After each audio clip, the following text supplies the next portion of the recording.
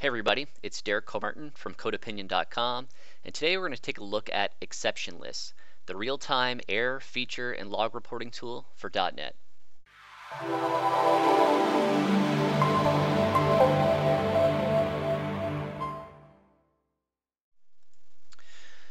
So first and foremost, let's talk about Exceptionless, just what it does briefly, and we can get right into some code and look at the UI and see what it does. If you go to exceptionless.com is the main entry point, and you can sign up for free to use the hosted service. However, this is completely open source and available on GitHub. So if you want to host it yourself, there's documentation here for self-hosting. It's pretty straightforward. I've done it myself. But take a look at the hosted version just to save you some hassle. The prices are reasonable, as well as a free model. So just briefly about what Exceptionless is, based on the name, you can take a guess that it's for capturing exceptions, but it does a lot more than that. You can also capture and record different logs, feature usages. There's a lot to Exceptionless. I find the UI great. I love using this product, so I figured I'd share it with the world because I'm not sure how many people are aware of it yet. So whether you're self-hosting or using the hosted model, on exceptionless.io, which I'm doing here for this example. So I've set up my account, I've logged in, and the first thing I actually need to do is create a project. So I'm going to create this demo project, and what I love about Exceptionless here is it's actually pretty straightforward on giving you the information on how to set up within your application. So for my example, I'm going to be using ASP.NET MVC, and it can show you that what the packages you need to install and your API key.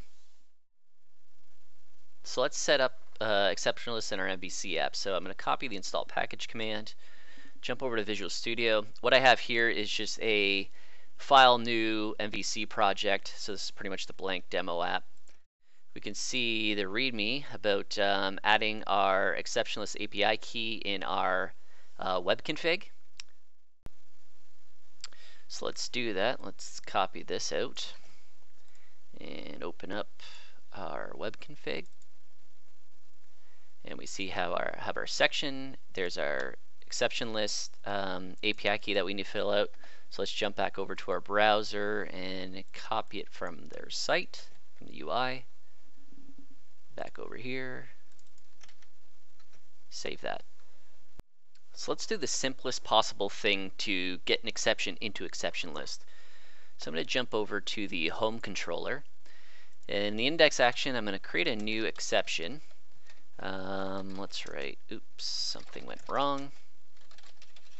And there's an extension method called toExceptionList, and then we can call .submit. So this should submit it to Exceptionless. So let's run it in the browser.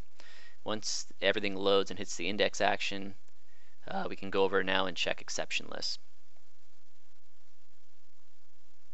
So once it's loaded, we can go over to Exceptionless, and now we see our error or exception that we invoked. Alright, so let's do one more typical thing, which would be to catch all exceptions that are happening in our MVC app and have them sent to Exceptionless. So let's jump back over to Visual Studio, and I'm going to go into our home controller. Instead of submitting it here, let's, for this demo, just throw an exception. And then we're going to jump over to the global ASICs, and I'm just going to paste a little snippet here, which is going to do our application error, and pretty much do the same thing. It's just going to get the last error and then call toExceptionless and then submit it. So if we run now,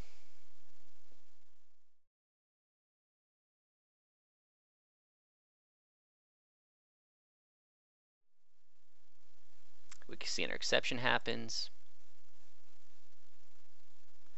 And we get our wonderful server error.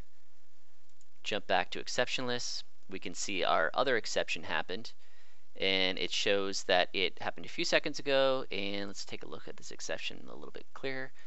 It shows you the method that it happened, what the exception type was. There's a lot of great useful information here. So that's a quick getting started with Exceptionless. I plan on doing more videos related to deeper functionality within Exceptionless in the UI, and how you can integrate with other logging libraries such as Log4Net and nlog. So stay tuned for those. Thanks for watching, and subscribe for more .NET related videos.